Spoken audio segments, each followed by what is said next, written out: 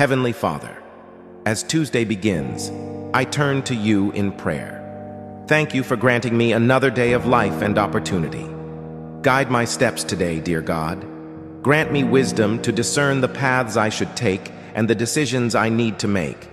Help me navigate any challenges that may come my way with grace and strength. Fill my heart with your peace, Lord. Let it be the anchor amidst the busyness of the day.